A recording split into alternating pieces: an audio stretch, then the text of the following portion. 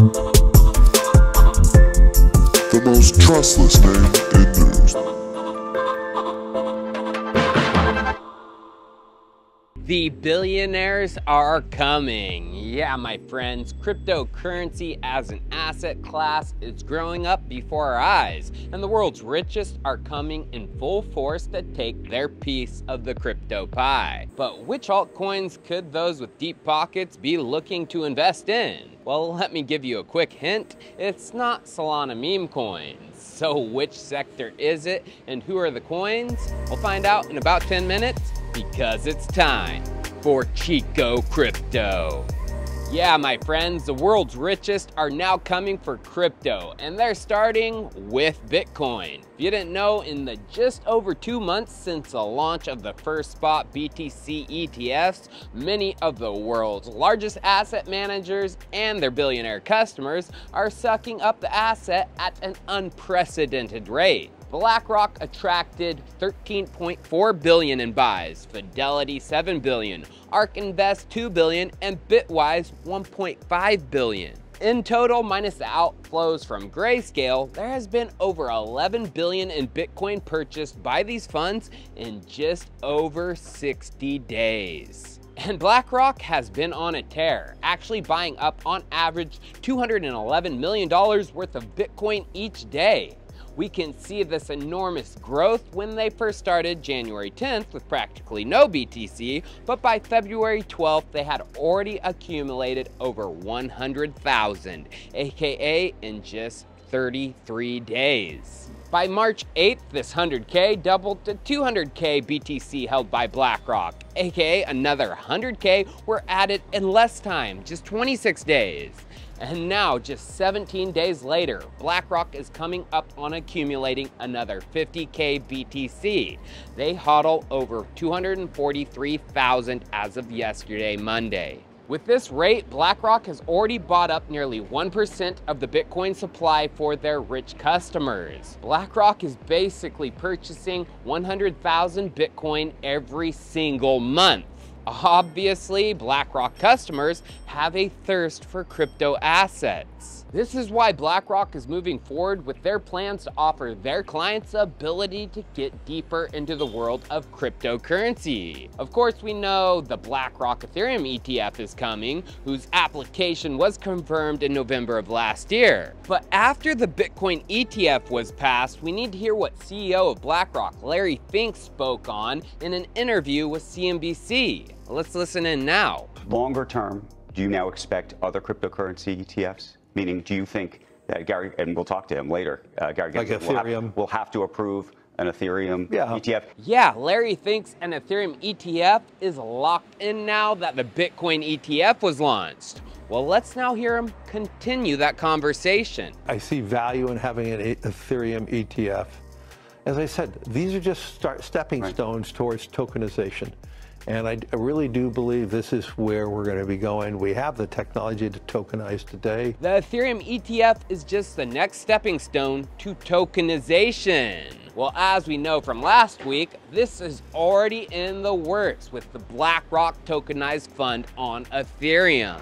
Of course, I covered this news last week, showing that the partner with BlackRock on this, Securitize, has already inked a partnership with the RWA protocol Centrifuge, and their goal was to take tokenized securities into the realm of DeFi. But now it's time to go even deeper, because this doesn't just end with Centrifuge. It's highly likely more players are involved. In November of last year, I covered for the first time a certain project and protocol in a similar video to this, titled, "I Uncovered the Cryptos Billionaires Are Buying." This protocol was ONDO Finance, who was behind the scenes becoming a leader in the tokenization and RWA space. Did I have a feeling back then BlackRock and ONDO would be working together? Yes, I did. And now that seems to be the case with the launch of BlackRock's tokenized fund. Why do I think this? Well, if you go to ONDO Finance's website, they clearly state they are working with BlackRock.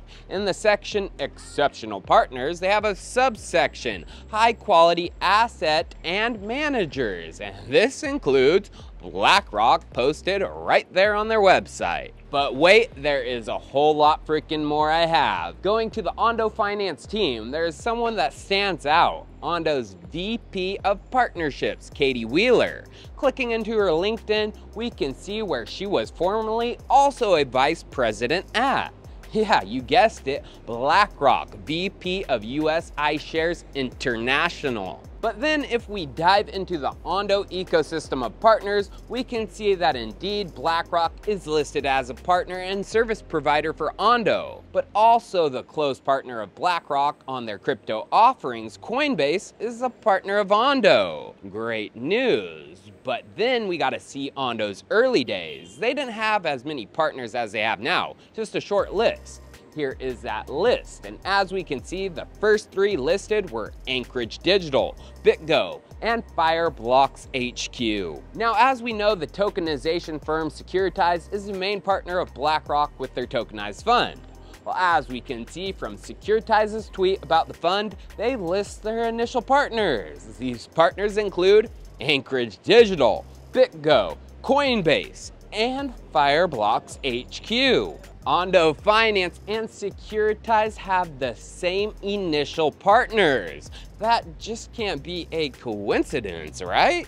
I don't think so, but if you got in early on ONDO, like when I first covered it, that's an easy 10x already. But I have a feeling ONDO isn't stopping anytime soon, and eventually ONDO will be a top 25 coin, putting its market cap at least in the $5 billion range, which means the ONDO token still has a lot of room to grow. But who else could BlackRock be eyeing? Well, you just need to dig deep and see where the asset manager is putting their people and their eyes. Just last week, there was a crypto event on RWAs from the Web3 investment firm Pitch Talk. And as we can see from the list of partners and judges for the event, RWA Demo Day, BlackRock is listed as number 1. Obviously, they are important, and looking at new technologies in the RWA sector, they could eventually utilize and eventually partner with. So who presented to BlackRock?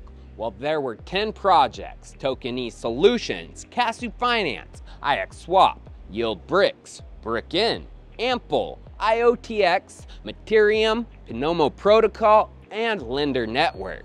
Now, this is a great resource for RWA projects. They were handpicked to be a part of this demo day, as they are leaders. They pitch their ideas to BlackRock.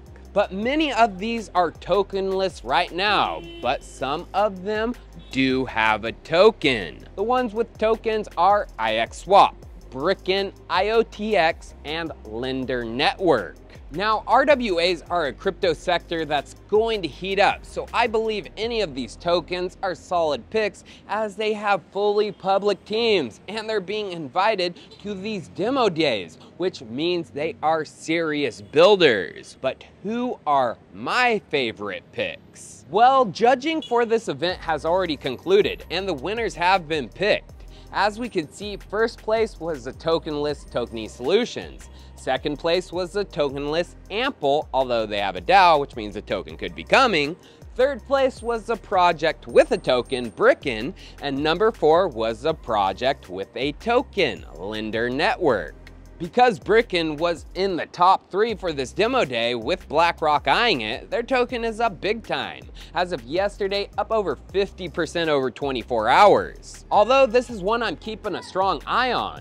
As we can see, it's out of the top 1,300 coins on CoinGecko with only just over a $13 million market cap. But it seems there could be some big stuff coming up for BRICKKEN in the near future. As we can see, they have a pinned tweet on their profile that says, "Major announcements for the upcoming 4 weeks. Major clients, new chains, game-changing partnerships, token updates, and listings. Stay tuned and see." I'm staying tuned. But now we have to look at the number 4 placer, LENDRR. It's even a smaller market cap, Checking out their token, we can see it's on CoinGecko, and because of their performance, with BlackRock eyeing them, the token is up over 20% over 24 hours. Although we can see, even with that performance, it's a micro cap. The token has a fully diluted valuation of just over only $280,000. Why do I think LENDRR could be a good play? Well, checking out their docs, besides placing fourth at this RWA Demo Day,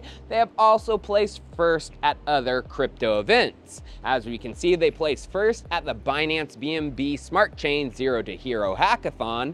Then they also took first place in the Spring 2023 Chainlink Hackathon. And then after placing with Chainlink liked them so much that they joined the Chainlink Builder program to advance RWA tokenization with the Oracle King Chainlink. Well, viewers, RWAs are the play. This is a sector of crypto the billionaires will be buying. Don't sleep on this sector. I'm wide awake when it comes to it, and I'll be covering it over and over the next few years. Hope you guys do too. Cheers. I'll see you next time. The most trustless name in news.